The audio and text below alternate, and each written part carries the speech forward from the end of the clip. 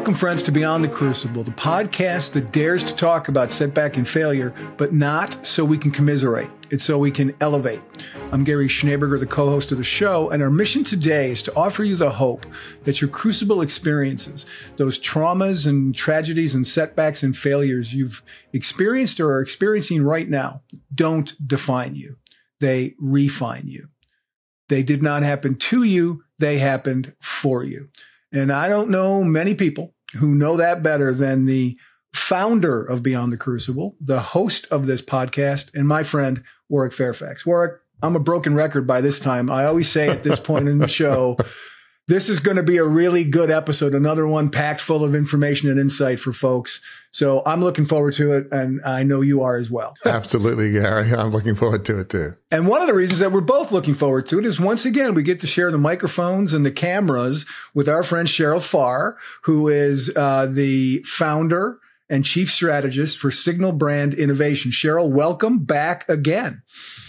Hi, Gary. Hi, Warwick. It's great to be here again. Folks, we are talking again still, and that's in a good way, not in a bad way. We are still going through our statistically valid Trials to Triumphs self-assessment, which offers those who take it details of a personal journey that is a bit like an endurance run. There are no sprints to the finish line or ways to cut the track. You've got to do the hard work of moving through each stage of the journey from your personal "you are here" mark on that map. And you have to do it at the speed that's right for you, what you've been through, and where you're going. Hear me when I say this. It's not a competition. Everyone has their own clock. So please, please, please feel no pressure to break the tape first. We've extended the running metaphor as an easy way to visualize the Trials to Triumph roadmap and to understand the 6 unique starting points. And this week, we're going to delve into the profile for On a Different Track. And Warwick, before I get us way off track by talking too much, I will turn it over to you to begin the questioning for this insightful, I'm sure, episode that we're going to have. So thanks, Gary. And again, welcome, Cheryl. It's so awesome to have you. And so when I think about On a Different Track, and I'm sure people are thinking the same thing, is what does being on a different track mean? That is a great question, Warwick.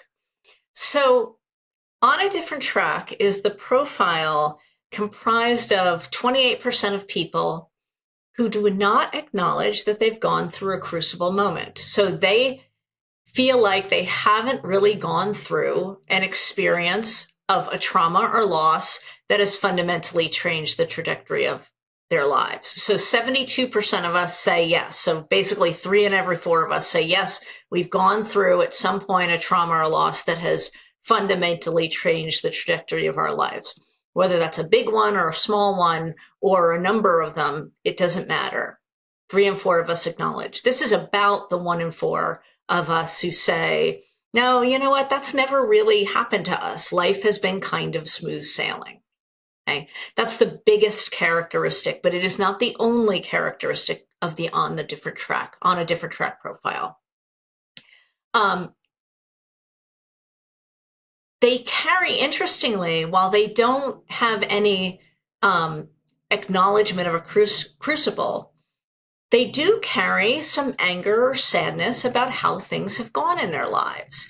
They've got a little bit, they say, things have been generally okay, but they have a little bit, they actually slightly disagree that they aren't angry about how things have gone in their lives. And one of the things we know is that when people slightly disagree, it means they slightly agree too, right? So there is that right. sense of, there's this residual, I've had it pretty good, but I wish things had been different kind of vibe. Interestingly, a few other things about them is they have, on vision, they have a somewhat high vision, right? They've got at least the seeds of a vision for how they'd like life to be. But they have a somewhat low reality score, meaning they're not sure what that should look like, how to act on it. And something that's really interesting is when we were talking about this profile, Gary said, boy, this is the one profile we had when we were reviewing this last week that all is lukewarm, right? Somewhat, slightly, nothing is full throttle here, right? This is, there's no commitment in any direction. There's just a lot of moving along. Things have been okay, but I still feel a gap. There's a little bit of, is this all there is? Or there's something missing. There's something missing, some way I'd like life to be different than it is today. That's how I would characterize On a Different Track. So Gary, you talked about, this is a profile of, as you said, lukewarm, slightly, maybes, perhaps, right? Like a lot of those kind of adjectives. Yeah, I mean, it's the only profile that we have where those words show up in such concentration, right? Somewhat high vision score, somewhat low reality score. They slightly disagree about getting angry. They are, and that word just like popped into my head. It's not a full throttle experience that they're going through. They're hard to spot in that sense, because I think a lot of this, and this is just me surmising this, a lot of that somewhatness, a lot of that slightliness comes from internal. I don't know that it shows up externally for them, right?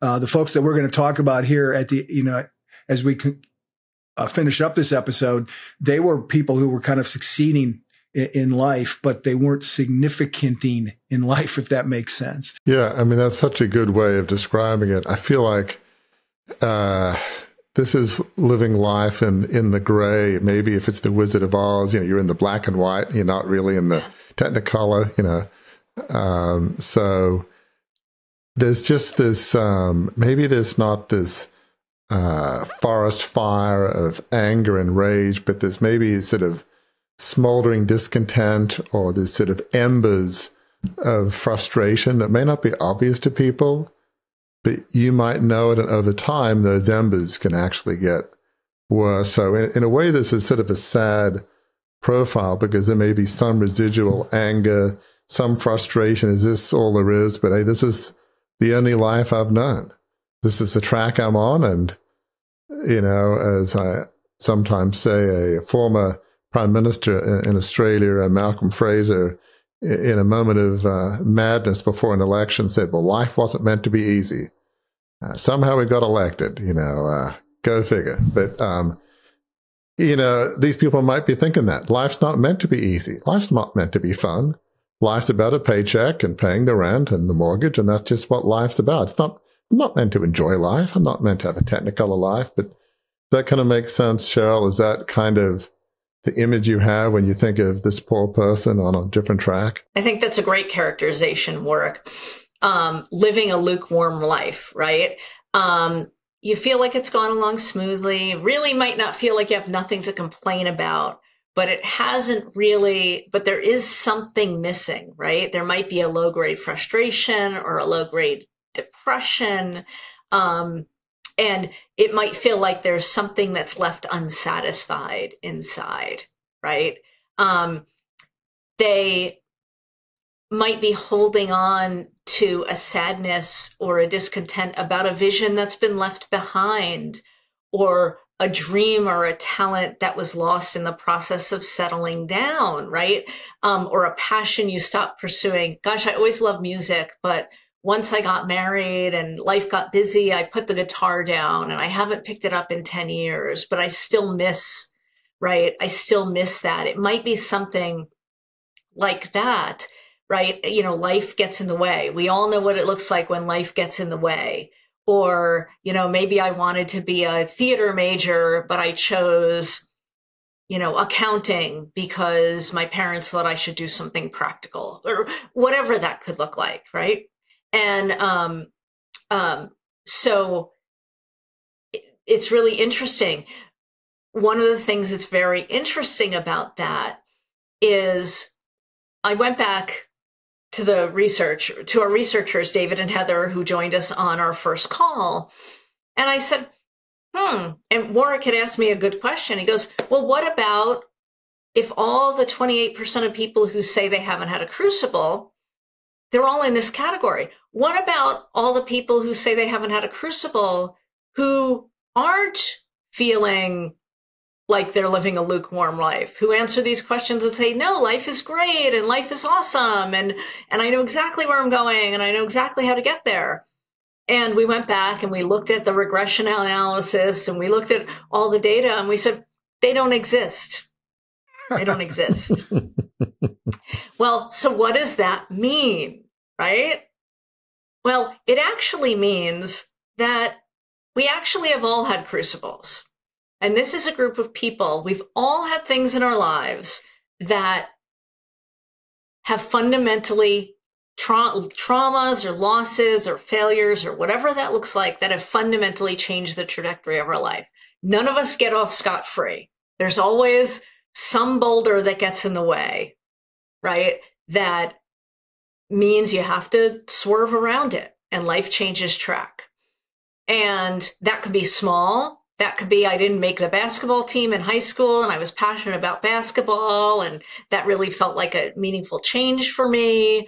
Or it could be any number of things. It doesn't have to be a death or a terrible failure. It could be feel smaller. It could feel not quite like a crucible. But we actually realize that everybody has those. When they're not recognized, we call them veiled crucibles, unacknowledged crucibles, right? There's significant points of trajectory shift. We all have them. None of us get away with not having them.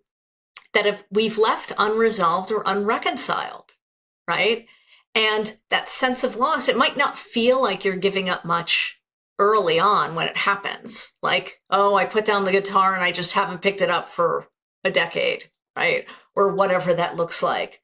Or the paintbrush, or I chose a different major than the one I was really passionate about, or the one who got away, who I really wanted to marry, but something happened.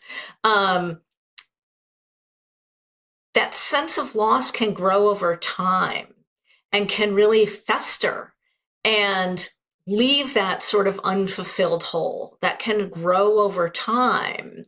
It's almost like sometimes you might feel like nothing really bad ever happened to you, but you've left almost a part of you behind. And this crucible could take the form of a kind of sacrifice, right? One that you're willing to make, but it leaves something, a part of you behind, or it leaves a hole unfulfilled. And I think that's a lot of what these people who get this profile might be going through. I mean, you've described a lot of interesting feelings that this person in this profile might be feeling. It's sort of a low-grade depression, sadness, this lukewarm life. There's a dream that maybe they had when they were a kid or teenager that they left behind. As you said, very often our parents will say, be practical, which there's nothing wrong with being practical, but can't you be practical and enjoy life too? And call me an optimist, but I like to think it's possible to do both. But there's that sense of when you've left that thing behind, I almost feel like over time, it doesn't get better. It gets maybe worse. And we've used this analogy about like the lobster boiling. You might not realize the temperature's hot. What you also might not realize, it could be getting slightly hotter. And I think you might not even know what that pining is, right? You might even not know that it was like, it's about a specific thing. It may just feel like you're living a little bit of a dimmed version of yourself, right? You might not. It might be clear, gosh, I gave that up and I'm really missing it. Or it might not be. You might say, gosh, it might be that, is this all there is? Question. And that could be a haunting question as you go through life, to be thinking, is this all there is? I don't know. It just feels like almost somewhat of a soul-crushing question. Is this all there is? You're having that long walk through the woods and it's like, is this what life's about? Really? This is it? And it can even emanate from quote unquote success in the world's eyes. I mean, that phrase, Warwick, is this all there is? I brought that to the table based on an experience I had with someone I knew in the late 90s when I lived, Cheryl, in Palm Springs, California. And his name was Albie Pearson, and Albie had been a Major League Baseball player for the California Angels and the Washington Senators. In fact, he was the 1958 American League Rookie of the Year. So he had great success. But he told a story to me about because he was I call him my spiritual grandfather. He was a strong Christian, and when he hit a home run, he was rounding the bases, and he felt like God was speaking to him in a sense, and saying to him, he could hear the song, "Is This All There Is?" in his head. He could hear those words in his head. He just hit a home run that won the game, and that's where his mind goes. Is this all there is? So successful in the eyes of the world, certainly successful by any of the measures that we look at in sports. Former American League Rookie of the Year, but there's got to be more than this. And he pursued more than that. He from his perspective, he then became a pastor. And for him, that was, there's more than that. It wasn't all there was for Albie Pearson, which was, I thought, a great point to remember that it can look like things are going great. And it's internally where that roiling happens. I think one of the things you've landed on is the gap between success and significance, right? And I think you're absolutely right. Often when people reach a pinnacle, that actually awakens this, is this all there is feeling, right? Because people get, right. You get what you think is the goal, and you're like, but I'm still not happy, right? I'm still not, and I'm still not happy, or I'm still not fulfilled. I think you might have I think that's a great articulation of the difference between success and significance. And I think that can feel really alone because other people see you and you seem successful and, and all of those things. But yet you've got this hole inside. Hearing this discussion, some folks in this profile might be a little downcast, might be saying, gosh, I don't know how great I felt before about being on a different track, but now I actually feel worse. So thank you so much, Cheryl, Gary, and Warwick. It's very helpful here. Talk about how, while it may not feel great, that there may be some things that are helpful, and maybe they're thinking, well, how do I get back on track? How do I get out of this profile? Basically. To hitting your stride, right? Well, as we like to say here on Beyond the Crucible, knowledge is power. This is a great moment of self-reflection to really acknowledge that you have had crucibles in your life, that there have been moments this is where we also like to say there is no comparing, right? There's no, but so-and-so has had it so much worse than me. I have no right to say I've had a crucible, right? It doesn't matter, right? To look at your life and say, okay, where have things taken a turn that, and to acknowledge what you've been through and process through that, embrace those moments for what they have been. Sometimes we leave those things in the face of stoicism or just getting through, or I've had it so much better than everybody else. We just sort of move on, look back, see what's really happened in our lives and what we might have left behind. I think that moment of self-reflection can be really exciting and really powerful. It's an opportunity to reflect, to really recognize what you might have left behind, or what's used to light your flame, that you'd like to have that flame lit again, to resurrect the seeds of some long lost vision or dream or talent, and craft a plan to get back on the right track, to hone that vision for today and make that dream a reality. Or maybe because it could be even nascent, right? It could be, I've always felt like I've had a creative side I haven't tapped into, or I've always had an entrepreneurial side I haven't really explored, and I've sort of left this part of me untapped. How exciting is it to be at a moment where you can actually start to see those things about you, what gifts and what skills and what talents you have, how you're designed that you may have left untapped. I think this can be a really exciting profile. And it's important to understand that you don't have to blow up your life to explore that. You can make small changes and take small steps to explore new avenues and cast a new goal for yourself. Yeah, it's such a good point. I feel like in this profile, life is about choices and decisions. And when you feel like this low-grade depression, low-grade frustration, is this all there is? And, I can't really get off the track because I'm successful, or this is just the life I've known. And, I guess the choice to start reflecting, that's really the first step is, well, let me think about it. What did I want to do when I was younger? Or why am I feeling the way I'm feeling? Let me get in touch with, maybe I'm more frustrated than I realize about my job. Maybe I think it's 1 out of 10. Maybe it's more like 7 out of 10. I won't admit to myself. So I think just making that decision to reflect, to thinking about small steps, that's so important. I think sometimes we stop and we have to reprogram ourselves to think, well, life just is what it is. No, we're the architects of our own lives and we get to make choices. And if something isn't exactly like we want it to be, is there something we can do about it? And a lot of times we can make small changes that have big impact on how fulfilled we feel, what difference we're making in the world, what difference we're making on others around us, what brings us joy versus what is just meh, right? Nobody wants to live a meh life, but so many of us just stay there. I've got a story, and I've been waiting to tell it. I hadn't thought about it, again, with all the prep that we've done.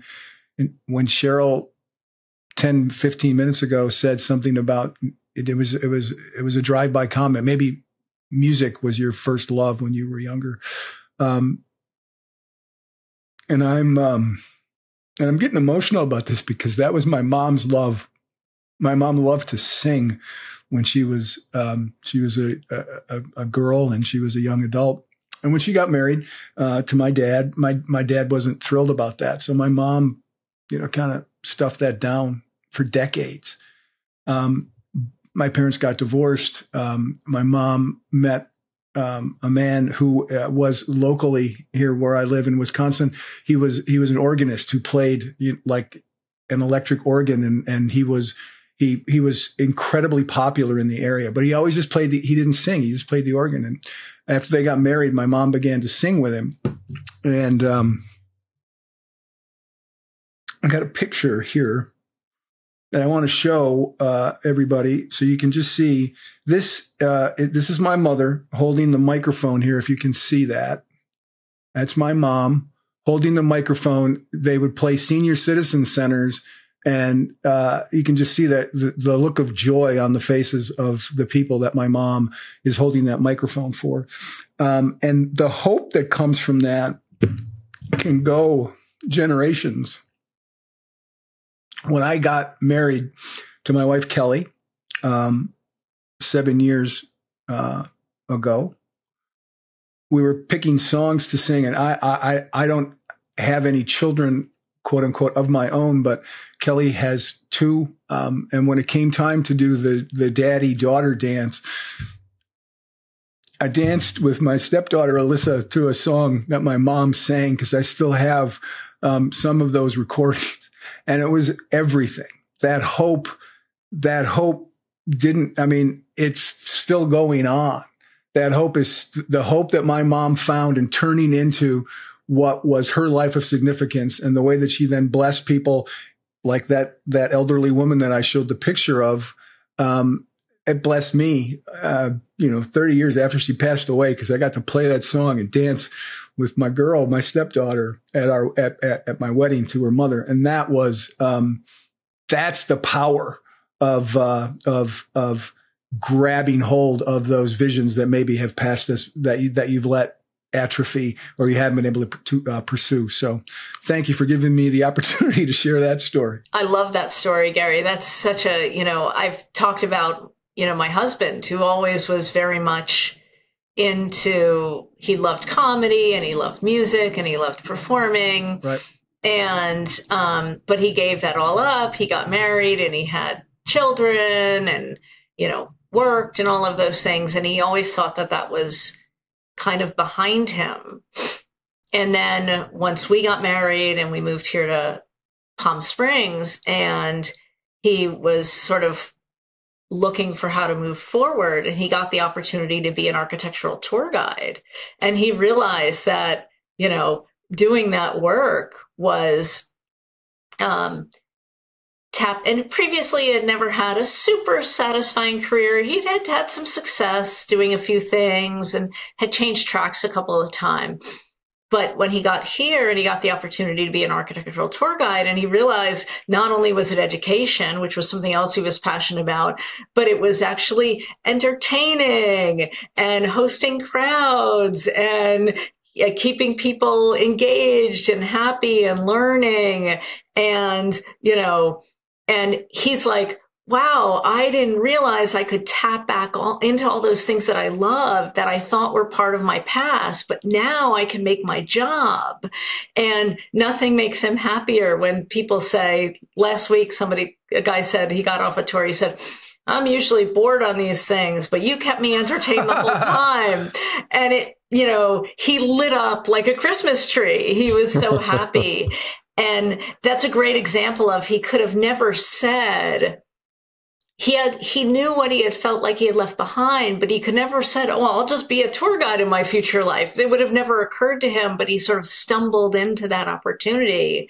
And he realized, wait, this is what I've been searching for. And this is what I love. And it's so exciting to see him step into his full gifting in that way. Well, it's such great stories, Cheryl and Gary, about, Tony and finding an outlet for comedy and theater in a way and being a tour guide. And it's not something you would think of, but he was open to the possibilities. And Gary, that's such a moving story of your mom. It's easy to think, well, life's too late. I got married, had kids, got responsibilities. I can never have an outlet for music. But just out of curiosity, when she married your stepdad and started exploring music with him, him playing the electric organ at senior centers and all, how old was she at that point in life? She was in her 50s, mid to late 50s. Yeah, she was in her 50s. So a lot of people at that point would say, it's too late. Who am I to start singing? The music is different. Maybe people will laugh at me or whatever. I'll make a fool of myself, my family and friends. But I think what your mom's story shows is it's never too late. And I'm sure she was using her gift of music and singing to help other people, to live a life of significance. I'm sure it gave her immense joy as she was helping others. I'm sure not only did they, light up, I'm sure her countenance lit up and she was probably smiling and felt joyful, right? I'm sure you probably remember stories of when she came back and telling you how fun it was. That picture I showed on the YouTube version of the show is one of my favorite pictures of her because she's just so giddy. She looks, she looks like a little girl. She's so happy. So yes, it is never too late. And speaking of that, Warwick, it's never too late. Good segue. We just built the segue right into the show. Warwick, once again, we one of the great things, and this accentuates the point that as you're moving through from your trials to your triumphs, there are different marks on the map. There are different spots on the map, and you can pass through many of them, if not all of them. So far, Warwick, you've passed through every profile we've gone through. And I know, but and I say that to say, folks, that's the brilliance, the hope out of this model is that you're not stuck in one profile forever. You can move through it even before you get to the end goal that we've talked about, hitting your stride. So Warwick, there was indeed on a different track moment for you. Share it with folks. So I guess I grew up on a different track. That was my life. So as listeners would probably know, I grew up in this 150-year-old family media business. And I was on the track of duty and obligation. It was founded by my great-great-grandfather, John Fairfax, a man of great faith who was beloved by his employees, wife, children, friends. It was an incredible legacy.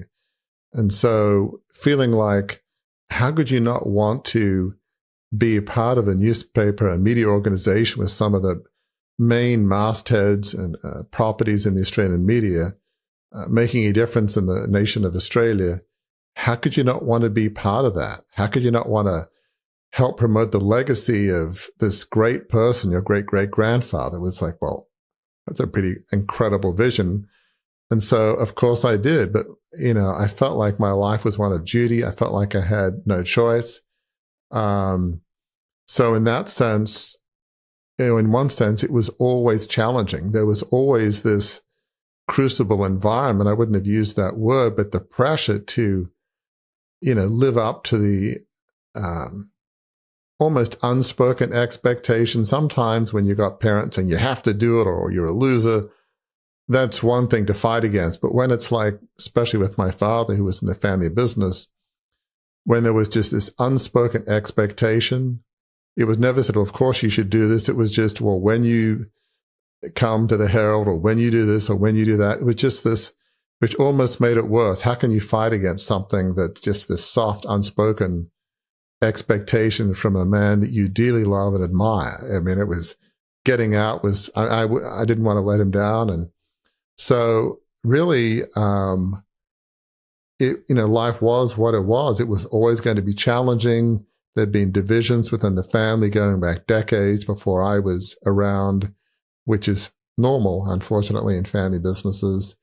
So I always knew that there was going to be pressure. I always knew I was going to be under a microscope, right? So as listeners probably know by now, I did my undergrad at Oxford, worked on Wall Street, went to Harvard Business School. It was all about this being on this different track, not only just living somebody else's life. I mean, I wasn't even living my dad's life. He was probably on a different track. He would have been a better philosophy professor. He wasn't really a great business person, truth be told. So yeah, there's probably, I can't, speak for my grandfather or beyond because I never met them, but they were long since gone. But I don't know, maybe there was a couple early generations that felt like they made a choice, but there could have been generations of family members on a different track. Certainly my father and I, definitely, from my perspective. And so, my father's great crucible was 11 years before my takeover, and my $2.25 billion takeover in 1987, which, listeners can listen to other podcasts more on that story or read my book, Crucible Leadership, Embrace Your Trials to Lead a Life of Significance. You'll hear about it all. But in 1976, some other family members threw my dad out, which was a crucible for him. But for me, it just turned up the heat of the boiling water, because that meant I'm the next rung up, if you will. I'm the next person that's going to have to take over my father's mantle now that he's been thrown out as chairman. So I don't know that I viewed it as a crucible, but the pressure and the intensity, it increased at that point. But it really, rather than make me feel like, gee, should I do something else? It basically cemented the fact that I need to go on this track. I need to go on this trajectory. It just made it ever more necessary in my mind that what I want to do in life, what I enjoy, is an irrelevant, almost selfish question. You don't ask yourself, what do you want to do in life? Life's not about me. It's about preserving the dynasty and preserving this incredible vision that's here to help the nation of Australia. Again, I can't tell you both how much I love these moments, because I never think about them with all the work that we've done here for the last almost 5 years. And it's like fresh insight, right? You didn't feel, I wrote this down. You didn't feel like you had a crucible, right? You didn't feel like in what you just described, you had a crucible until your crucible of losing the family company happened, which made you realize you did have you had a crucible. So you didn't think you had a crucible when you were younger. You had a crucible from the takeover that made you realize that you had a crucible when you were younger. And that's a pretty common, Cheryl, I'll ask you this question. That's a pretty common thing that happens to people as they go through this profile, right? You don't think you have a crucible, then you have a crucible, you learn lessons of that, and then you move beyond it. So, I mean, that's a fair assessment of what Warwick's been through, I think. Absolutely. I mean, I think when we talked about this earlier, the idea that I think I asked you, Warwick, would you have ever said that those were crucible moments when you would have said, no, I would have thought I lived a crucible-free life. And I think once you have a crucible and you start to reflect back and you look at, crucible moments are natural reflection times. And when you start to look back at your life and you can start to unpack what's happened before, you can start to recognize that life wasn't so crucible free, right? That there are actually work you never even thought you had the right to think about. Gee, I'd rather be a fireman instead. That wasn't even an option, right? Right. No, I mean, exactly. I mean, I thought that occurs to me is if you're, let's use the analogy we've used before, like a lobster boiling in water, you could say, are you in a crucible? No, because all that life is being in a pot of boiling water. It's only when you realize there's actually a life outside of this pot. There's actually a good life. Now that I know there's a good life, actually, I guess I've been living a crucible my whole life in one sense, but I didn't realize it. It's this life seemed to be fine, but it's when that's all you know, you don't even have the ability to realize it's a crucible in the first place, if that makes sense. At least that was kind of my story. I mean, it's like, well, this is my duty, this is my life, and asking me, is this a crucible? It's like, it's about as relevant as asking, what do you want to do in life? What do I do with that question? It's not going to change anything. It's not a helpful question. So until you understand that there is a different, better life, you can't even recognize you're in the pot of boiling water and it's a crucible in the first place. Does that make some degree of sense? Yeah, absolutely. And you've just built a perfect on-ramp to how you answer the question I'm going to ask you now, which is, how did you get beyond your moment of being on a different track? And I'm sorry, I sort of stole your thunder when I said your crucible taught you that was the case, but unpack that a little bit more for folks. Absolutely, Gary. So for me to get off this different track, life had to get exponentially worse. The boiling water had to be turned to, lava setting, basically. It had to get really, really bad. And I actually had to hit not like this low grade, is this, I don't even know if I asked, is this all there is? It's just, life had to get worse. And so after I launched my $2.25 billion takeover in 1987, ostensibly after my dad died early that year, to bring the company back to the vision of the founder, have it be well managed, which again, more details of that in the book and other podcasts. After 3 years of numerous refinancing, it failed. But that whole time, you better believe, the worst moments were once the takeover had quote unquote succeeded and we were able to take control of the company in late 1987. Up until then, it was like, look, we just got to close the deal. At that point, as I'm in the elevator, and I've described this elsewhere, and I'm feeling so uncomfortable talking to other people because here I am 26, 27. Then I began thinking, this is not fun. I'm not cut out to be this media mogul. I am not enjoying this. I'm still thinking like there is no choice. We've got to keep pressing forward but I'm beginning to think, gosh, why am I here? I don't want to be here. Before then it was like, well, it's my duty. The feelings of I don't want to be here. This is not fun. That was harder to ignore. That certainly came more to the fore, to the front of my mind. So basically, the pit had to get a lot worse. And ultimately, how I got off a different track was when the company ultimately had to file for bankruptcy in late 1990. at that point, that track was over. The track was ripped away from me, not by my choice. I didn't make a choice to leave the track. It was ripped away from me. That ripped out of my heart and soul, if you will. So at that point, I'm a reflective person by nature, very reflective, which is kind of ironic. But why reflect when you have a duty to stay on the track? But at that point, it's like, well, where do I go from here? And it took me years to sort of figure that out and forgive myself, my own failures, maybe forgive in some sense the conflicts that existed before I was born. I had to do a lot of reflection. It took a long time, but gradually I came to realize I do have a choice. It is okay to pursue things that I'm good at and that I feel like I'm called to.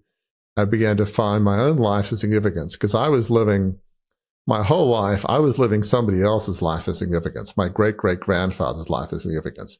It was a wonderful life. It was a wonderful vision. It was dedicated to helping others. It was a life on purpose, but it wasn't my vision. So it's great to live a life of significance, but live your own life of significance, not somebody else's, because that's not helpful. And so, it took that crushing loss of the family media business to enable me to get off that track. Without that $2.25 billion takeover, I can't imagine that I ever would have left that track. I would have felt like I was letting down my dad and my great-great-grandfather. I mean, it basically, I had to be, that track had to be ripped away from me for me to get out. I think what strikes me is, Warwick, you were on a different track, but you didn't recognize those crucibles. You didn't recognize, and you said it so well, it had to be ripped away from you. You had to experience another crucible in order to, that sense of duty was so strong, and obligation and commitment was so strong that you didn't self-reflect. I think this is the gift of, earlier you asked me, somebody might be downcast if they got this result. But, imagine if it may not have changed anything, but you might have, imagine if go backwards and imagine this existed and you took a moment and you realized, you got this result. It may have at least paused you to say, gee, are there things that I'm doing that I'm not quite so gifted at? Or is there something that is unfulfilled? Or, I think those moments of reflection, even when they're painful, can be such great gifts. Because as you said, it might not happen for everybody. Some people might live a lukewarm life their whole lives. We all know people who do that.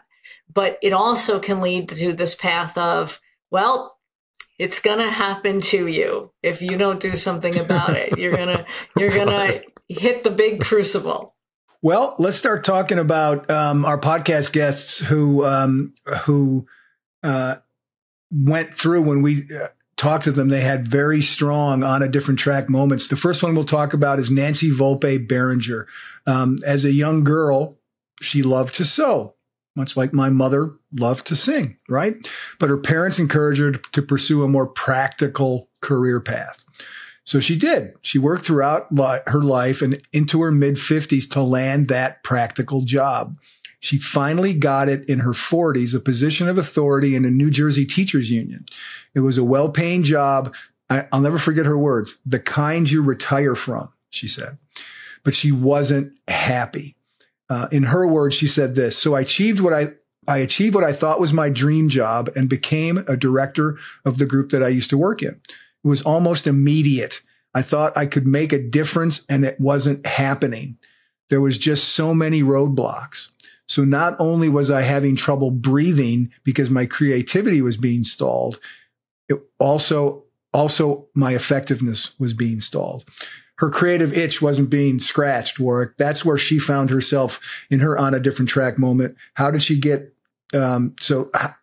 what were some more beats of that on a different track moment for Nancy Volpe Berenger? It's sort of interesting. She'd always been a creative soul, but like so many people, I guess you want to be practical. And she worked hard, and a bit like some of the other folks we're going to touch on, her challenge was that she was very good at what she did, and she, achieved a high position in the New Jersey Teachers Union and making a difference for the members there. And yeah, as you said, she was getting paid well, a job to retire on, but she had the wisdom to start asking herself, is this all there is? She began thinking there might be something I could do differently in life. Her creative itch, it wasn't being scratched. And rather than suppressing it, she took note of that and had the courage to start asking herself some very tough questions that, frankly, not everybody, including her own family, supported. It wasn't like it was a universal group that said, yeah, Nancy, you're right. Yeah, Mom. You know, it's like, it's tough to make a change when that's the only friend, mom, relative that you know. And it's like, what? You know, so, but to her great credit, she began to ask herself some really tough questions. You know, what talents and interests do I have? Yeah, so it's a great story. And it's interesting that you have used a couple of times the lobster boiling metaphor, because one of the things she told us when we interviewed her for the podcast, when it got so bad, her on a different track moment was just so, there was something she had to do about it. She said this, it was like the volcano erupted and I started losing sleep. I just knew I was in a bad place. She got that self-awareness. And that's when, to overcome it, she did something that everybody thought was crazy. Many people in her life thought was crazy. She pursued her passion with vigor. In her own words, she said this. I'm going to read it verbatim. I dared to ask myself, if I was young again, what would I want to be learning? Hypothetical question. The amazing thing was the answer came immediately to me. Immediately. And it was fashion design. Don't ask me where it came from. It came immediately. So I'm not sleeping and I start researching programs and I'm going to see what schools, what's available. And then I see interior design and I'm like, well, maybe I should do that at my age. And then I went, no, Nancy, we're just dreaming. The practical is to stay where you're at. This isn't about being practical. This is about a fantasy. If you were young. Well, I started researching it. By the next week, I was in New York touring 2 of the top fashion schools. She ultimately got her master's degree from one of those fashion schools, Drexel University, and auditioned to appear on season 18 of TV's reality show Project Runway. She finished as runner-up. It was on the show she discovered her couture calling, designing accessible, adaptable clothing for those who haven't historically had access to high fashion.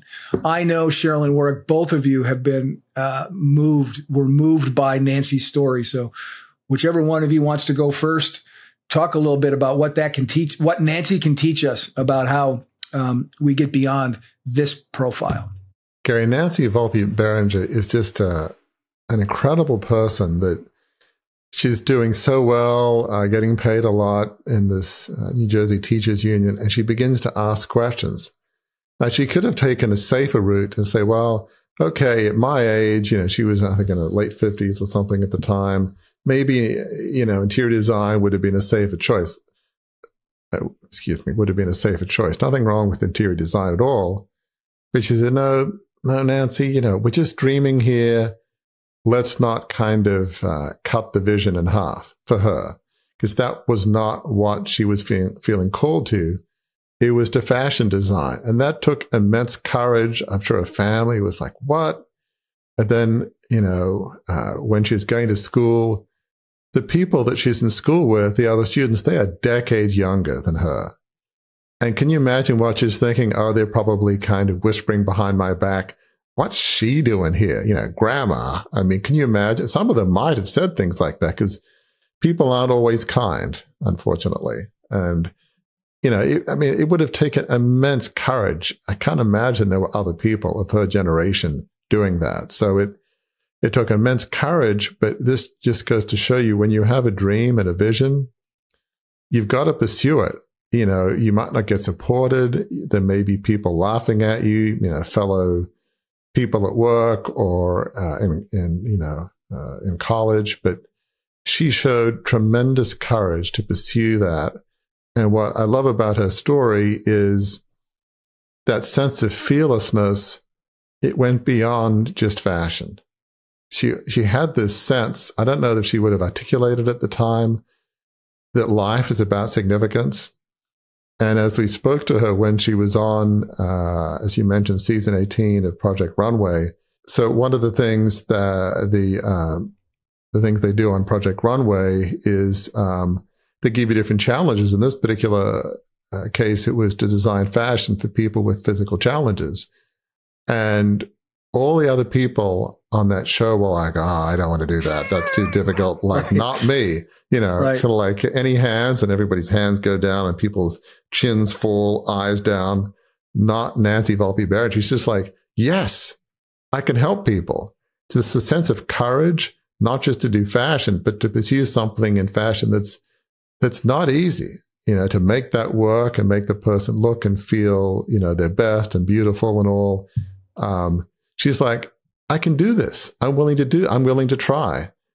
Just her level of courage to get from where she was on this safe track of being a executive, if you will, in the teachers union, to doing fashion, not just fashion, but doing fashion for people who have, physical challenges and have, differently abled. I mean, that's just incredible. Her courage of pursuing. She really got off a different track to her own track. And it's an incredible story of courage and pursuit of her vision of what was on her heart.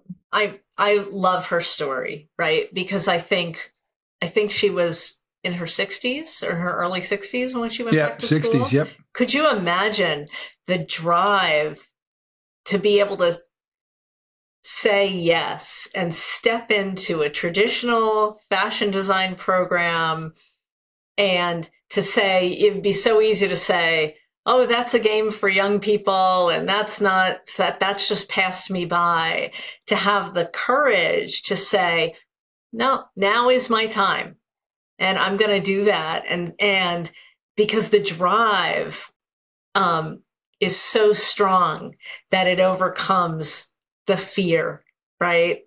Or the doubt.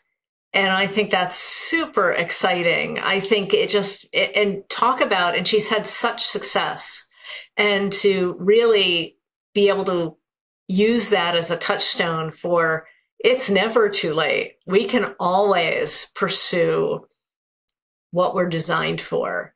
And when you're on the right track, I mean, she clearly knew it. She clearly knew this is what she was meant to do.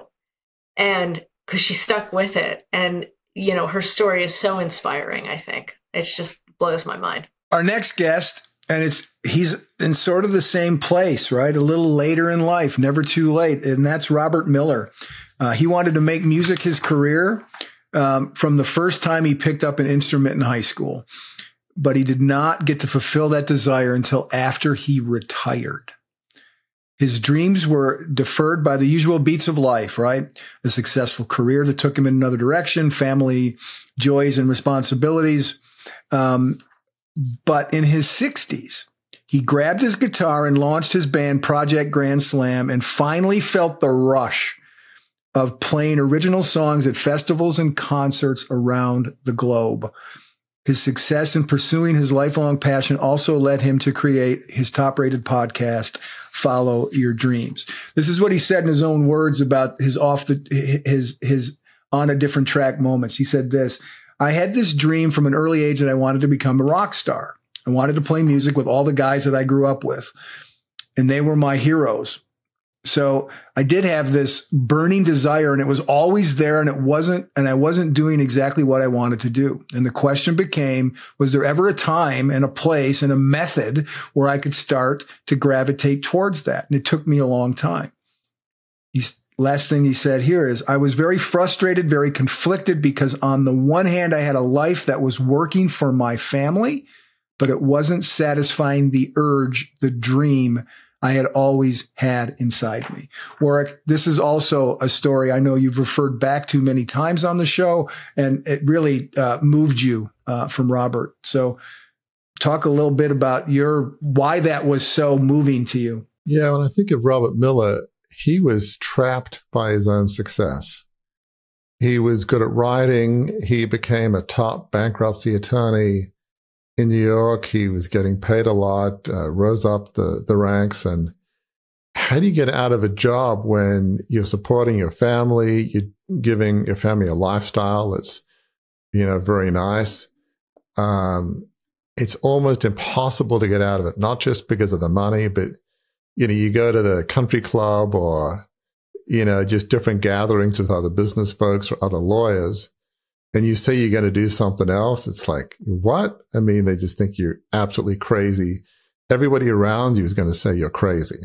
And so, getting out of, it's one thing if your job is falling apart, you get fired, and that's a different scenario maybe. But when you're doing so well, it's just hard to get out. And what makes his story so hard to hear in a way is that some people, it's like, well, this is the only life I've lived. I don't know what else I'd do. That's not his story. He always knew he wanted to be a musician. His dad was a jazz musician. I think he played swing music. It's a different generation. And so while that wasn't exactly Robert's dream, he wanted to become a rock star. But how many kids have thought like, oh, yeah, I want to be like the Beatles or whoever it is, Led Zeppelin? I mean, it's like the chances of that happening is like not high. It's like people that say, I want to be a movie star. Well, it's just, chances are like slim. Doesn't mean you shouldn't pursue it, but, it's not easy. So we always had this dream, but yet the decades went by and that dream was there, but he never did anything about it. I have to wonder if that simmering discontent probably got worse over the decades. I'm guessing it probably did. But what's amazing about his story is in his late 50s, 60s, he got to a point where he made a choice. I want to pursue this dream. I want to try. And that was an incredible decision that I'm sure a lot of people would have said, Robert, you are crazy. It's not even a midlife crisis. It's like a senior citizen crisis or whatever they would have said to him. It's like, what is your problem? Enjoy the fruits of your labor, retire. You've earned a time of rest. You've earned a time to just relax, play golf. What's up with this whole music business? I mean, that's crazy. I thought you were smarter than this. I can't imagine what people would have said to him. I'm sure some of it would not have been helpful, put it that way. No. And, returning to the theme that we talked about earlier, right? To the outside world, this can look like great success. It looked like great success for Robert because he was a very successful bankruptcy attorney in New York City. I mean, he was doing well.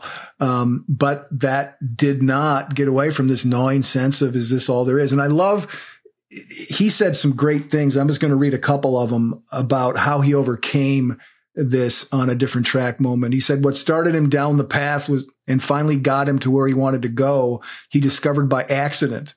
I was living in New York City and there was a place here at the time, I'll call it a musician's dating service.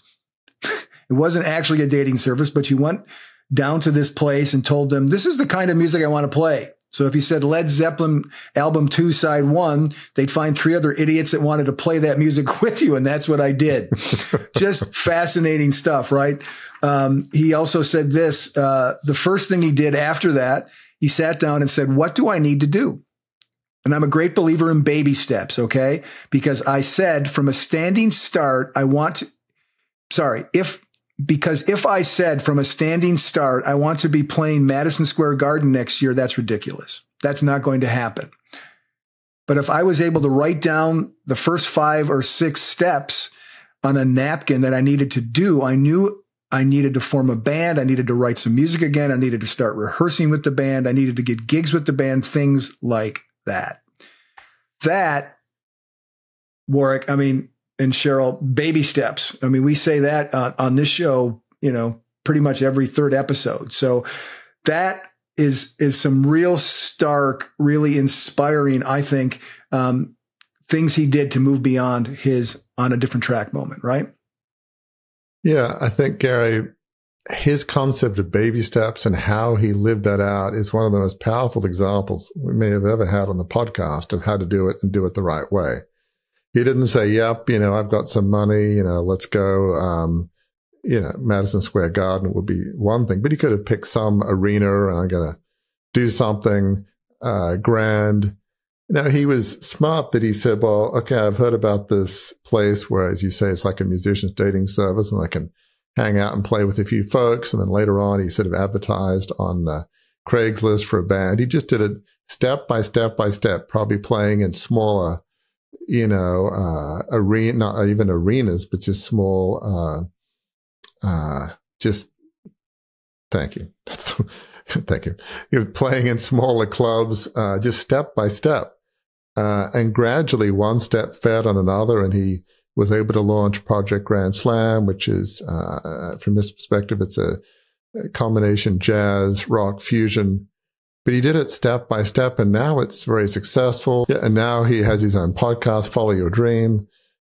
His story is a great example that when you're changing from a lifelong career, take it one baby step at a time. Just see if you even like it, if this kind of resonates, and then trust yourself, trust the process. It's such a great example of how to do it right. I love what you just said, Warwick, about those small steps and how they build. We've talked in the past about this flywheel that starts to move. Where he has ended up is not where he could have imagined when he first went out on Craigslist, right? But the flywheel starts going. Sometimes those first steps, making the decision to do something and taking those first steps are the biggest thing you can do, right? Sometimes people will say the first decision is 80% of the effort, because that's when the engine starts moving. And look where it's led him that he couldn't have even imagined. But it's getting that flywheel moving and doing something is so impactful. For sure. Speaking of getting the flywheel moving, we'll move on to our third guest that we spoke to, and that's Chris Schneeberger, who also had a very moving and meaningful on a different track moment. He returned home from New York City in 2015, so this is not that long ago, after producing a successful Broadway show in Italy, only to find himself feeling insecure, lonely, disconnected, and unfulfilled. All his words. His antidote? Food and friendship. What began as a simple gathering of a few friends to eat and share stories once a week became the 747 gratitude experience, named after the start time of each dinner, which has sparked, listen to this number, folks, more than 500,000 relationships and helped some of the nation's top companies create cultures of gratitude among their teams. In his own words, what led him to get on this on a different track, though, was he got back to New York City after Italy, and it threw him for a loop that he wasn't expecting. I was miserable, he said, overwhelmed, insecure, cautious, anxious. I just broken up with a girlfriend. I was lonely. His words, I was lonely as frick, is what he said. First time I think we've said frick in this context on the show. But then Tony LoBianco, who was an actor you may have heard of, folks, who was also his best friend and production partner, he got married. And he was sitting there, Chris Schneeberger was, and he was like, what do I do now? How do I recreate the magic that I felt over in Italy? And he asked himself this question: what was it about Italy? And he came to this conclusion. It was La Dolce Vita. Was it how they walked, how they talked, how they dressed, how they honored history, how they loved art? Nope, none of those things. This is what it was. It was how they ate food. Specifically, it's how they ate food amongst community. Or that was another episode that was really impactful, that this idea, I've heard you say it many times since then, this idea of La Dolce Vita, this thing he didn't know. He didn't know he was going through a crucible. He just knew he wasn't feeling fulfilled. He was feeling a little unsure of what his next steps were. But then he dug in and found this idea of what could be the seeds of a vision, right? Absolutely, Gary. I mean, he was on a successful career track in Broadway shows, and he was doing them in Italy and, doing things with his friend, an actor, Tony LoBianco, and life was going well, but coming back to the US from Italy almost triggered a crucible in a way. It triggered a, is this all there is moment, which I don't think he really thought about.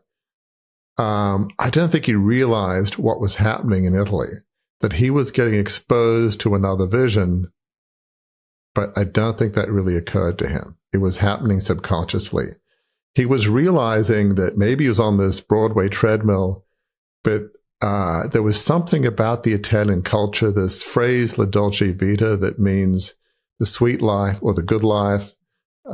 It's symbolized, and there was a lot of 1960s Italian movies that came out that sort of symbolized this sort of way of thinking.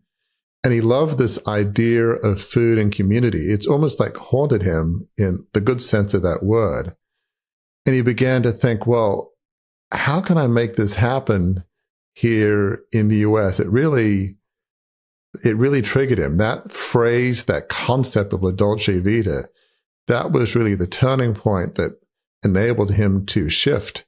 And the creation of the 747 gratitude experience, very interesting. We've talked about the antidote to this feeling of on a different track, is this all there is finding that life of significance. And here's the life of significance that he's created here. At every one of the dinners that they have at the 747 gratitude experience, they ask this question, only one question for everybody who comes to attend. If you could give credit or thanks to one person in your life that you don't give enough credit or thanks to, who would it be? Lots of great conversations have come out of that. And so much so that they have research that the 747 gratitude experience is the only evidence-based proven framework that has a 99.8% guaranteed positive emotional transformation within a 90-minute virtual experience. That is, we talk about being off the charts passionate. That's off the charts significant, isn't it, Warwick? It really is. I mean, Chris Shambra is living his life of significance. He created his own pasta sauce, and Which is very good. I had some. Very good.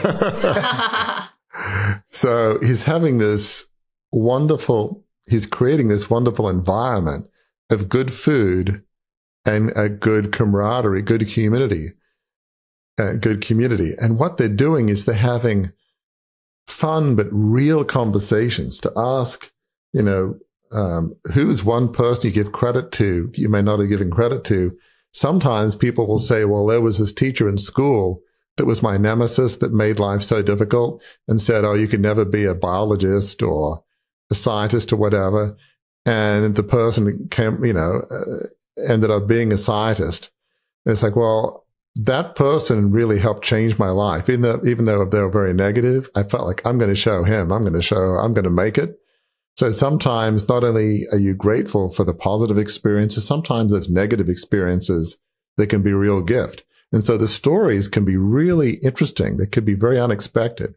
So as you can imagine, Chris is sitting down with these folks and he's having an enormous impact on their lives, because of just the camaraderie, the community, and the food, and the sense of real conversation, hearing other people's stories, learning from them, hearing what people are grateful for. So you're right. I'm sure he is off the charts passionate. This is a very unique vision that just came from being in Italy, this La Dolce Vita concept. It's a great story. Sometimes the solution to getting off this track can come in the most unexpected ways, but he was smart enough to realize and says, you know what, I'm going to do something with this. I'm going to figure out how I translate that back into the US so I can create these time of incredible community amidst great food and the essence of La Dolce Vita. It was such a great story.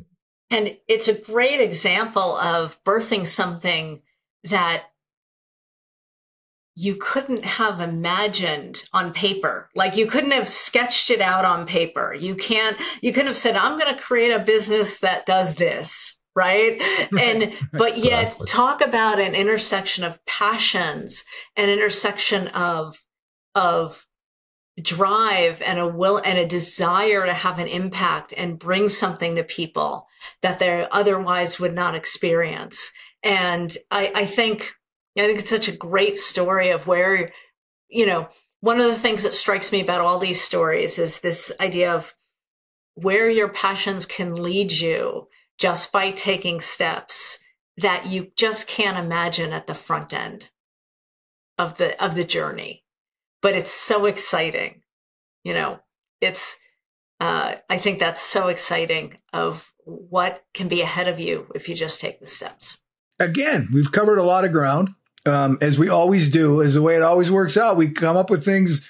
I'm like getting teary-eyed talking about my mom. I hadn't thought about that in forever. So this is good for us. I'll say it again, folks who are watching and listening. When the folks who are giving you the content are themselves being moved by it, are realizing new things about it, that's a pretty good sign that what you're hearing hopefully is quite valuable to you.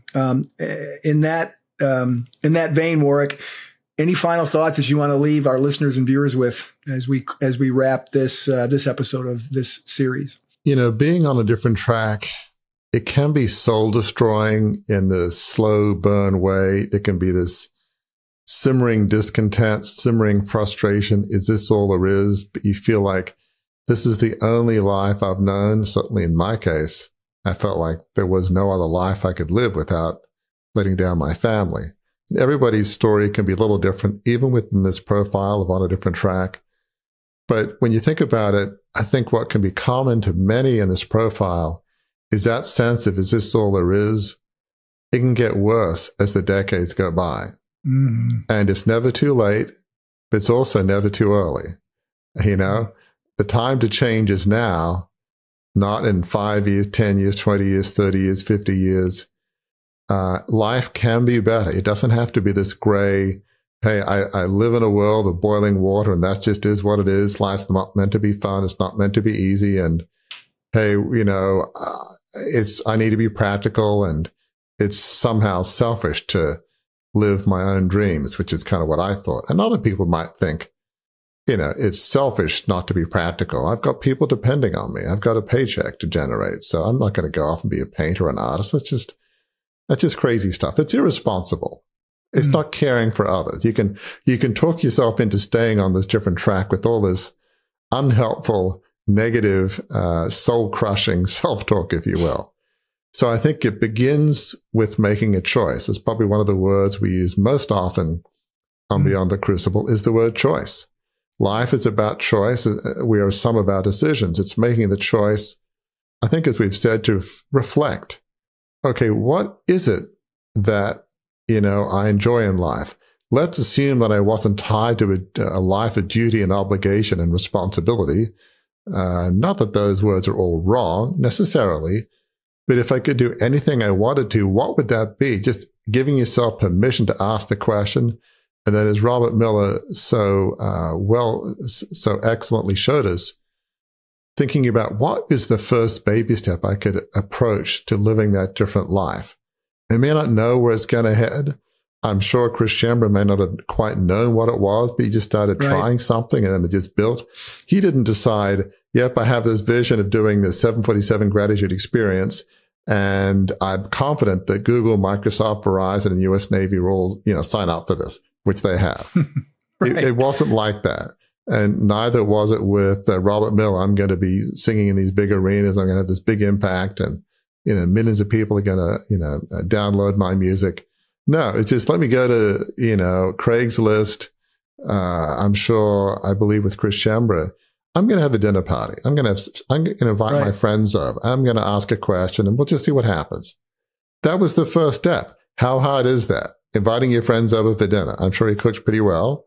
It's not a hard thing to do. People say, oh, Chris is having us to dinner. I like Chris. It'll be fun, and we'll have great food.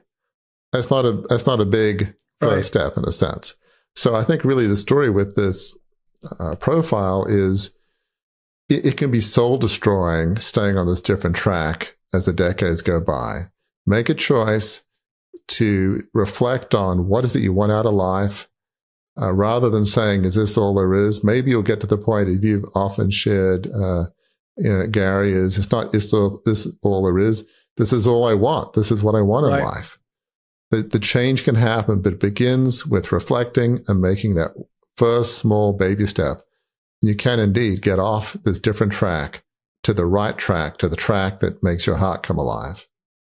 I say it every episode. I've been in the communications business long enough to know when the last word's been spoken on a subject. Warwick just spoke it. So, friends, if you want to join us on this journey, head over to beyondthecrucible.com and take the free self-assessment. You'll get your results right away, and you can discover where you are on the map now and how you get from where you're at now to your unique life of significance. So I'll say it again. Go to beyondthecrucible.com and take the self-assessment. And be sure to join us next week as we start to explore the map we're all on as we move from trials to triumphs. If you enjoyed this episode, learned something from it, we invite you to engage more deeply with those of us at Beyond the Crucible. Visit our website, beyondthecrucible.com, to explore a plethora of offerings to help you transform what's been broken into breakthrough. A great place to start? Our free online assessment, which will help you pinpoint where you are on your journey beyond your crucible and to chart a course forward. See you next week.